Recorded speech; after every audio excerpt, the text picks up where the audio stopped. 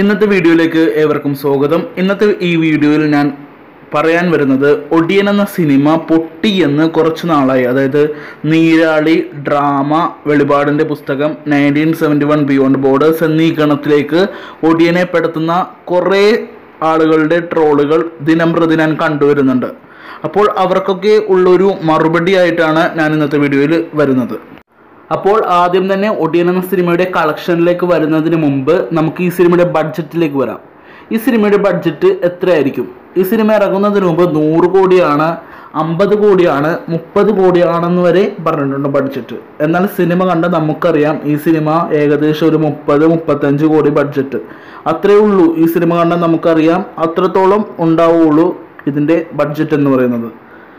അപ്പോൾ ഈ സിനിമയുടെ കളക്ഷൻ എന്ന് പറയുന്നത് ഏകദേശം 100 കോടി 150 കോടി എന്നൊക്കെ പറയുന്നുണ്ട്. അത് ശരിയാണോ എന്ന് കറക്റ്റായിട്ട് ഇതുവരെ അറിയില്ല. എങ്കിലും ഈ സിനിമ പൊട്ടി എന്ന് പറയാൻ എന്താണ് കാരണം? ഏകദേശം ഫസ്റ്റ് ഡേ 3000-ഓളം തിയേറ്ററുകൾ ഇറങ്ങിയ സിനിമ 100 ദിവസത്തോളം തിയേറ്ററുകളിൽ ഓടിയതാണ്. 100-ാം ദിവസം ഒരു തിയേറ്ററിലുണ്ടായിരുന്നു. അത് നമ്മളിപ്പോഴും ഓർക്കുന്നു. DVD ഇറങ്ങി കഴിഞ്ഞിട്ടും ഒരു തിയേറ്ററിൽ, പാലക്കാട് എവിടെയോ ഒരു തിയേറ്ററിൽ 100 ദിനം വരെ കളിച്ചൊരു സിനിമയാണ്. ഏകദേശം ഫസ്റ്റ് ഡേ നല്ലൊരു കളക്ഷൻ വാരിയ സിനിമ സെക്കൻഡ് ഡേ ഒരാഴ്ച കൊണ്ട് തന്നെ കളക്ഷൻ തിരിച്ചു പിടിച്ചിട്ടുണ്ട്. അതിനുമുമ്പ് പ്രീ ബിസിനസ് വഴി ഒരുപാട് കളക്ഷൻ ലഭിച്ച സിനിമ കൂടിയാണ് ഒടിയൻ.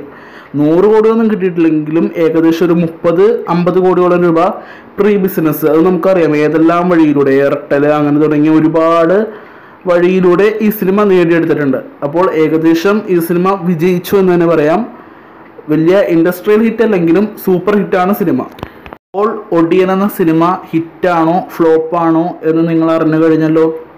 ഈ വീഡിയോ ഇഷ്ടമായെങ്കിൽ ലൈക്ക് ചെയ്യുക, ചാനൽ ഇഷ്ടപ്പെട്ടെങ്കിൽ സബ്സ്ക്രൈബ് ചെയ്യുക. ഒടിയൻ എന്ന സിനിമ ഹിറ്റാണ്, ഇനി അതിന് യാതൊരു സംശയവും വേണ്ട. അപ്പോൾ ഈ വീഡിയോ എല്ലാവരിലേക്കും ഷെയർ ചെയ്യുക.